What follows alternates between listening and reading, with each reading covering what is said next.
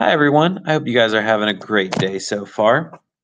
So for today, we did a uh, redox lab. Okay. Now it's a 2-day lab. Okay. So uh, what what they did was they put a zinc chloride with a magnesium strip in the zinc chloride. Okay, and we're letting them dry overnight. So what I'm gonna do is I'm gonna show the results with you, share the results with you, so that you can have those results on Monday. Okay.